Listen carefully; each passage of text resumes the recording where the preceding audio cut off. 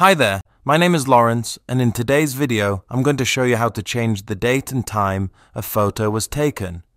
So if we look on my desktop, I have this photo I took today, and if we right-click on the file, click on Properties, then click on the Details tab, you'll see that there is a field called Date Taken, and the date and time is today.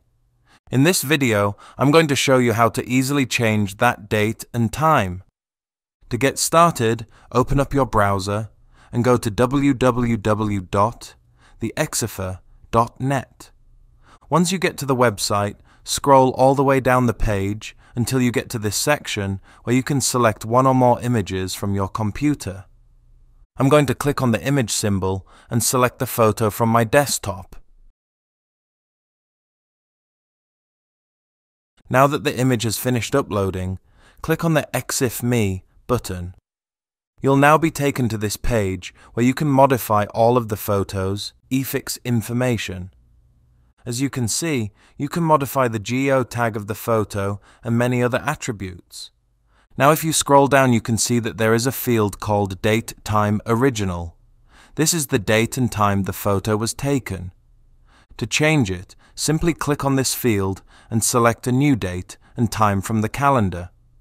Once you've selected the new date and time, click on the Go Exifing button located at the bottom of the page. Now click on the Download Me button at the top left of the page.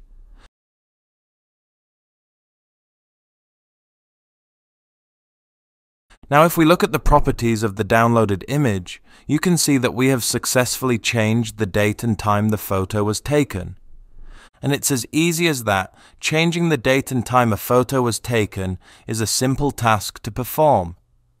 If you like this video, please give it a thumbs up, and if you'd like to see more videos like this, then please subscribe.